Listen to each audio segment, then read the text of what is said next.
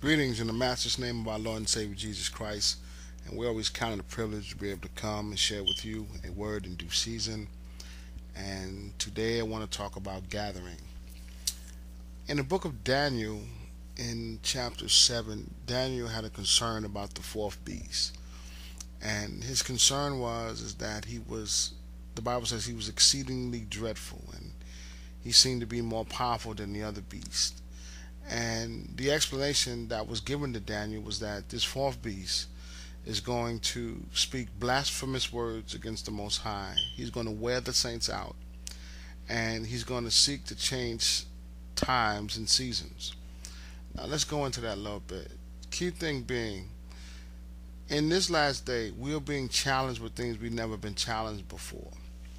Revelation talks about the gathering of those who are going to fight against the Lord and His Christ, the Lord and His people. A great army that's going to come together in the battle of Armageddon against the Lord and His Christ. I want to let you know that the beginning stages of that is happening now, in the sense that that is a tactic that the enemy is employing now in the world. And how he's doing it is subtly behind the scenes is a gathering together of those who are coming against the things of God in a real profound way. They're attempting to change laws, and they're changing systems that we've had and held dear that were initiated by God, such as marriage between a man and woman is being challenged. As of recent, I'm not sure when you're listening to this video, but Romans 1 now is considered hate speech because it was tied to a defense bill. So they're slowly doing things behind the scenes. And on the front side, they're wearing the saints out. They're beginning to inundate us with things that have nothing to do with God. There's a sensing in the world that there should be a merging of the religions, and we shall all together come together under a quote-unquote one world order or a new world. These are the things that are coming into place to wear the saints out. The Bible says that bad company corrupts good morals, and it's deadening our effect on reaching the world. The Bible says in Ephesians 4:11 that He called the apostle, the prophet, the pastor, the teacher, the evangelist, for the perfecting of the saints, for the work of ministry, for the edifying of the body of Christ, for the unifying of us coming together under one faith. And this is key. We must begin to position ourselves so we can be prepared and not caught off guard.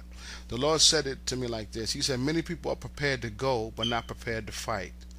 We must begin to stand for righteousness in a way that we haven't before, which means we must renounce and denounce the things of dishonesty, those things that we know to be wrong, not just in our personal lives, but publicly.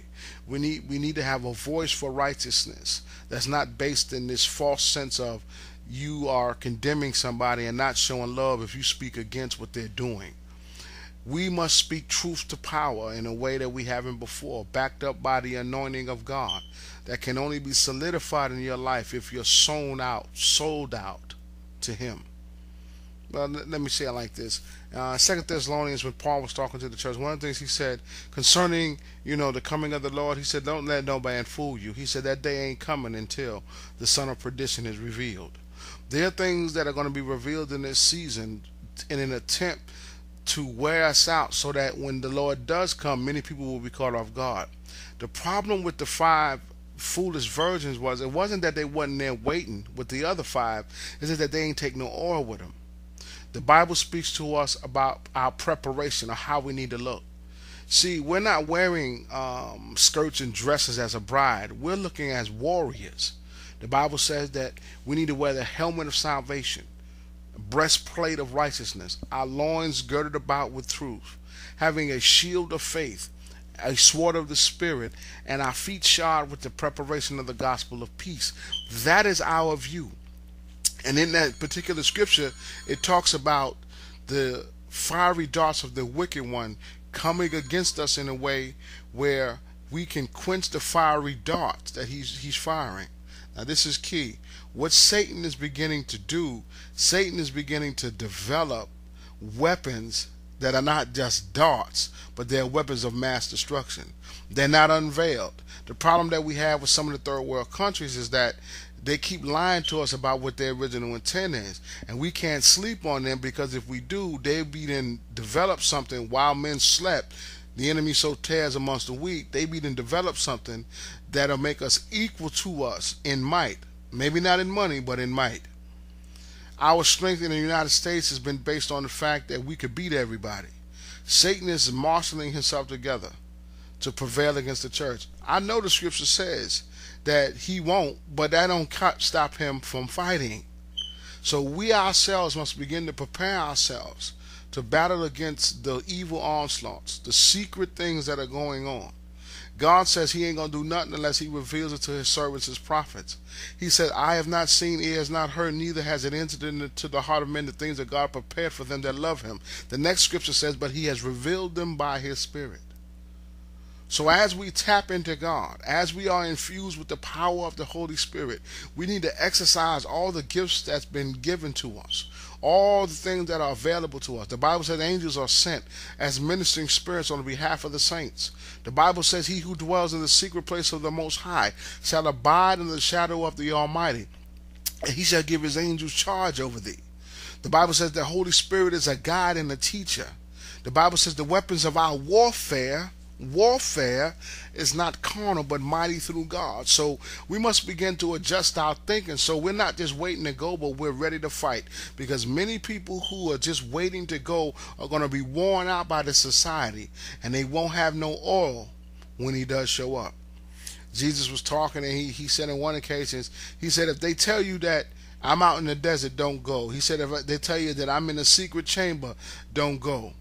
He said, so in this evil day, in people's waiting for me, there are going to be false Christs that are going to arise, who are going to propagate or say things that are not true concerning me. Because rather than fighting the battles that need to be fought concerning me, people are going to be waiting. And just like when people waited on Moses to return from the top of the mountain, they become weary in well-doing, and then they begin to get drawn away of their own lust, then engage in things that have nothing to do with me, all in the sense, or all in the mindset that we're waiting on the Lord, being enticed and seduced by doctrines of devils who slowly creep in to corrupt the minds of God's people, so that they don't have oil, so that they don't have a helmet, they don't have a breastplate, but they do have a shout and a dance, but no power. So we must begin to adjust our theology and stop being so lazy as it relates to the things of God. I say it and I'll say it again. People must increase their prayer time so that their personal time with God outweighs this socialism or that social time we spend with the Lord when we gather together as a church. No, I'm not saying not to go to church, but for God's sakes, that cannot be the only time that you're accessing or talking to who you say is your Lord and Savior. The Bible said, unless those days be shortened, the very elect will be deceived. So we must begin to strengthen ourselves. So as we're preparing for the soon return of our King, we'll be able to quench the fiery darts and deal with these weapons that the enemy is coming against us with. Because the key thing is, if it's time to fight, if you're weakened before battle, your stamina won't be there. I happened to be a soldier, and I was in the first Gulf War, and the reason why we won was because our enemy was malnourished. He didn't have weapons. He didn't even have armor or clothes. So many times when we made advancements on the enemy, they gave up because it was better to live as a captive, glory to God, than fight without the things that they needed. We don't want to be caught in that position as it relates to the things of God. We don't want to be in a position where Satan is taking advantage of us so that when he does strike, we're too weak to defend ourselves. So let's come together as a collective body. Let's gather together in the unity of the faith, standing against those things that are going to war against us. Every other religion out there can band together under one banner and say we're attempting to have peace. But Jesus said that is not the reason why I came. I didn't come to bring peace but a sword. I am not of the world, and neither are you. We are a peculiar people called out as priests in this due season, this last season, to make a difference, to stand with the Lord and his Christ. Because if you didn't know, in the book of Revelation, there's a time when he will return to vanquish all his enemies, and he'll have his army with him, and we're part of that army. But if you don't think you need to fight, you may be led astray.